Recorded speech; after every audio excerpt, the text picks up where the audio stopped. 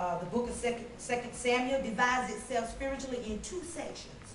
David's triumphs, where God was currently and presently blessing him, and David's trouble. David, son of Jesse, was a man after God's own heart, and in his lifespan, or some 70 years, served his own generation by the will of God. David stood out as a bright and shining light for God of Israel. His accomplishments were many and varied. Man of action, a poet, tender love. He was generous, stern, dispenser of justice, loyal, and a loyal friend. He was all that man find wholesome and admirable in man. And this, by the will of God, had made him and shaped him for his destiny. David's triumphs. He reigned over Judah and Hebron. King, ruler of all Israel and Jerusalem. David troubles. David great sin with Bathsheba. We all know about that. Absalom, he murdered his son. Two brothers. Absalom rebellion and David reinstatement as king.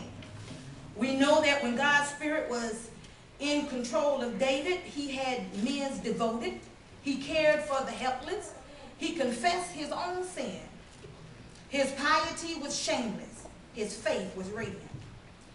But when David let selfish desire control, he failed to restrain Joab when he should have. He was brutal with captive.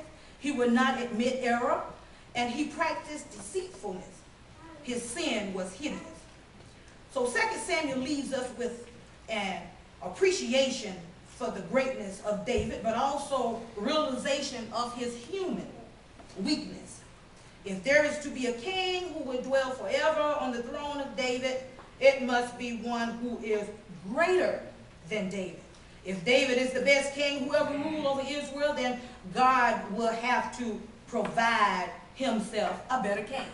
And he did. And his name is Jesus. 2 Samuel emphasized that all sin, whether in king or commander, whether in high or low, whether in the godly or the godless, certainly brings its bitter fruitage. Sin is the destroyer of prosperity. And we must remember what goes around comes around. If we commit sin, let us repent unto God, and he will justly forgive us, but we must endure the punishment. Amen.